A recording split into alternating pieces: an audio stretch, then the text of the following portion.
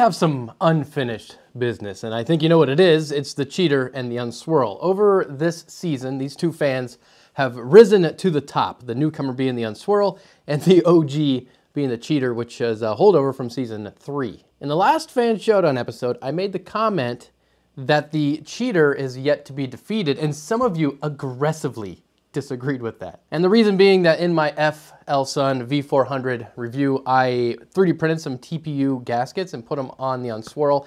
And with those gaskets, it was able to outperform the cheater.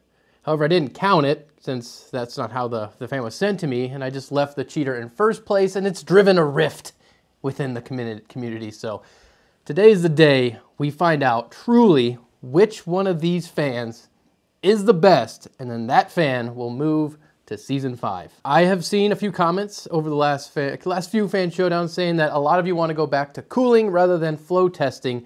So I'll leave it up to you to decide if we do air cooling or water cooling.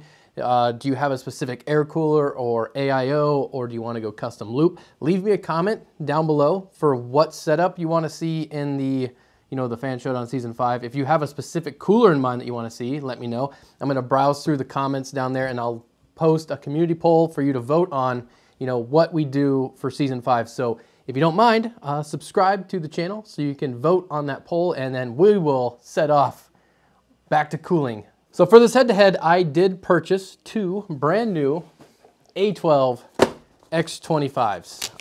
I only need 1 really, but I purchased 2 because I want the anti-vibration gasket. We'll get to that in a minute.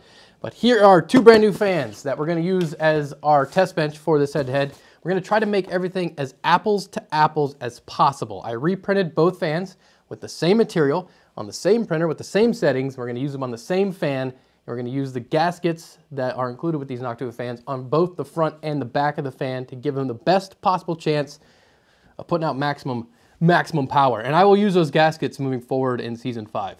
Now the first step obviously is going to be taking one of these fans and destroying it. And if you're curious to how I do this, if you want to buy your own A12 X25 and test your fan design out at home, I'll show you what I think is the easiest process for taking this fan hub off. Now I've used many different ways to remove this fan over the last year or so, from Dremels to clippers to side cuts, but I think the easiest way to do it is to use a soldering iron and a tip that you don't mind messing up. I normally set my soldering iron to the hottest possible setting, and then in a well-ventilated area, I kind of melt the hub into quarters. You can also break the blades off if you want. I normally do. This just makes it easier to handle things. And after the blades are removed, I continue melting down the side of the fan all the way through. And then using like a pick or some flush cutters, I remove the surface plastic from the top of the fan hub. After that, and everything's all divided up, you can just use a pick to just kind of pop each individual quarter off, and they kind of come off pretty easily.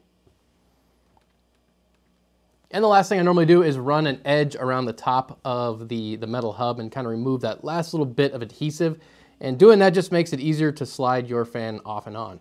So now that we have our brand new test bench, along with the beautiful anti-vibration gaskets, let's find out how these 2 fans did and who gets the W.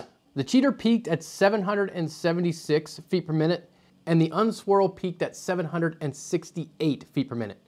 Meaning that with everything as equal as I possibly can make it with the equipment I have, the cheater remains in first place by the slimmest of margins. So because of that, the cheater will move forward onto Season 5, and I'll be retesting it along with 4 new fans in the upcoming new season.